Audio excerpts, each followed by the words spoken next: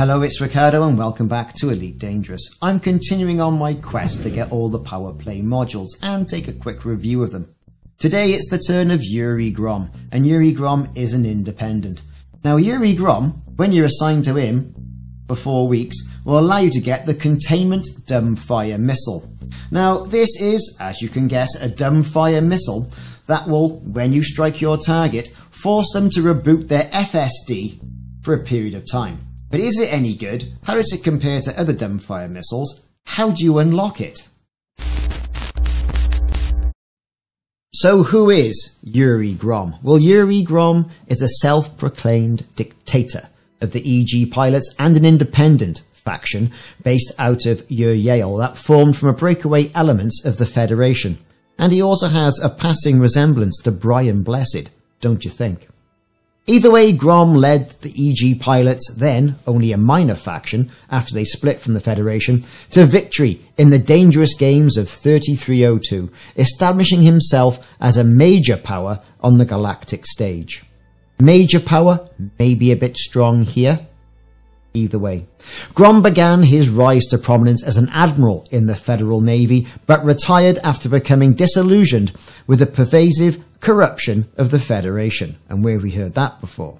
His departure had coattails, as a number of Federal pilots fiercely loyal to him also resigned and helped him create the EG pilots.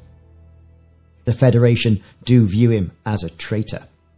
Now, you align yourself for 4 weeks to Yuri Grom and you're going to unlock yourselves the Containment Missile.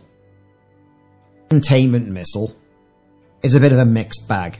It's dumbfire, so you've got to get pretty close before you unleash your missile load. To achieve the FSD effect, they've generally got a lower yield on them anyway. The rack has a lower rate of fire at 66% compared to what you get from a standard rack, and the damage per second overall is 53% of a comparable Class 2 dumbfire missile rack as well. Shields on your target will not prevent them from this effect, however, though it will protect them from physical damage. So for the maximum effect here, wear the shields down, beam lasers, then unleash with the dumbfire missile rack. A point defense turret on your target will also shoot down these missiles. Now, the FSD effect is not cumulative and can only be applied every 29 seconds to your target when triggered with a successful strike. The target's FSD then has to reboot for 17 seconds. After that, the target's FSD must spend a minimum of 4 seconds charging for a low wake. So really, you're buying yourself 21 seconds? You've got to ask yourselves, where could this possibly be useful?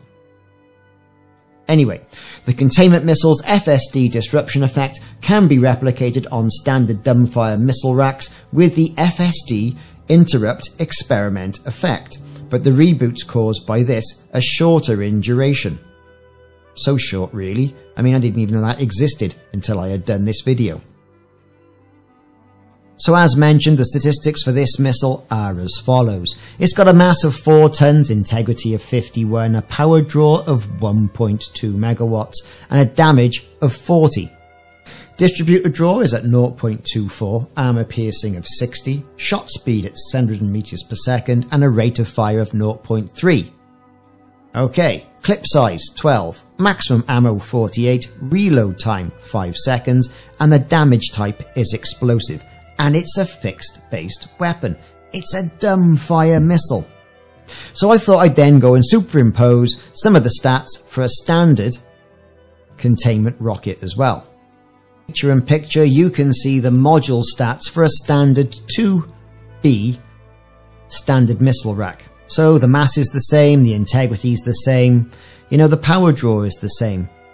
Damage on a standard rack is 50, where it's 40 on the Containment Missile rack. We knew as much.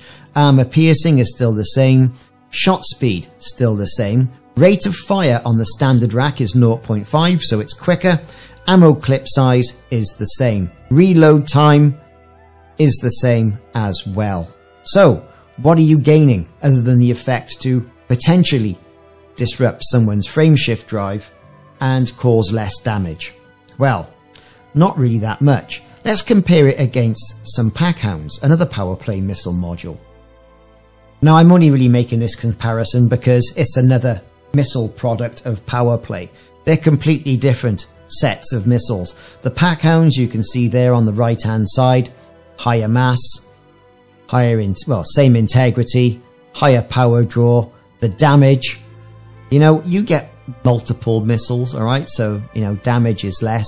Okay, we got shot speed, 600 meters per second, so it's less than the 750 meters per second of the containment missile. But they're a lot more fun to use and a lot more benefit. The ammo clip size is 21, so that's an increase, and the maximum ammo of these Packhounds you can shoot off at 200. What am I saying here, really?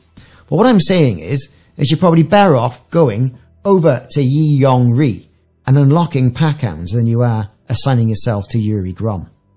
Either way, though, if you decided to go down this route,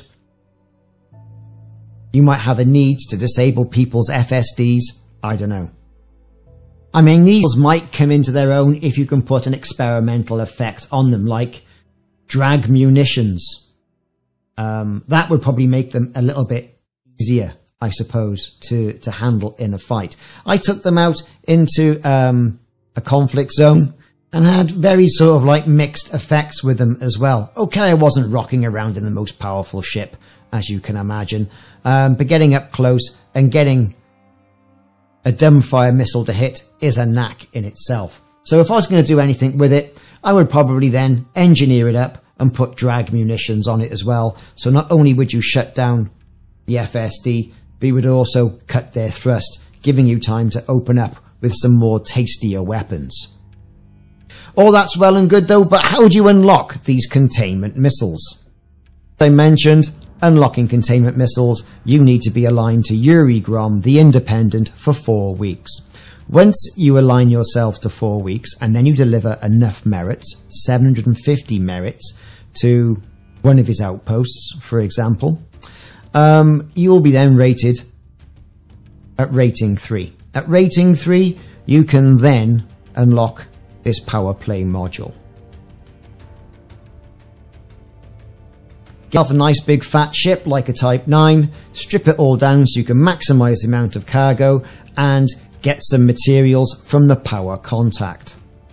I jet myself over to the main base of the particular Powerplay contact and pick up materials there and deliver them to whether it's an underground support organization or whether it's intelligence or what have you. I tend to go directly to the main source, his seat of power, and then pick a system that needs pledging or expansion. So once you pick up all these materials, and you'll need 750 of those, and you can buy them in blocks of 10, after every 10 you can either wait 30 minutes or you can pay 100,000 credits to expedite the process. It's time to load up that good old Type 9 of yours and get yourself over to a particular system. Now, I've got to the point where I've got 770. Why have I got 770, I hear you say? Well, in case I get attacked and someone takes out my cargo rack, I've still got a little bit to play with. You can go into preparation, like I tend to do, and make sure I can view it on the map, see how far it is, if it's within my jump range, which for this ship it typically is. I've got one stop on the way through, won't take me too long, and I can deliver all the materials to the Powerplay contact at that particular location. Once there, at that Powerplay contact, you can just press the button and deliver all your materials or your merits to that particular Powerplay contact for Yuri Grom. That will then qualify you for when the system ticks over every Thursday to access the Containment Missile. It's as simple as that.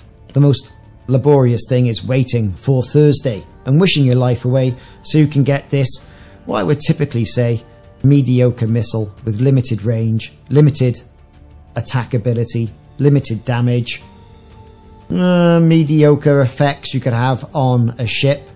If you engineer it, I suppose, but other than that, I wouldn't bother. I would typically go out and get yourself some Packhounds, but some people might like it, and as a result of which, you know, it's horses for courses. Once you've got to rating 4, into explosive munitions, and you can see rocket-propelled containment missiles on the second row down, a 2B module, and like I say, dumbfire missiles. Hope you've enjoyed this video on how to unlock the containment missile, or the rocket-propelled containment missile from Yuri Grom. We've had a little bit of lore about Yuri Grom. We've had a little bit of a breakdown on what I think about the containment missiles and what the possibilities and advantages are for them, and they are quite slim. We've compared them against other 2B dumbfire missile racks and also pack hounds.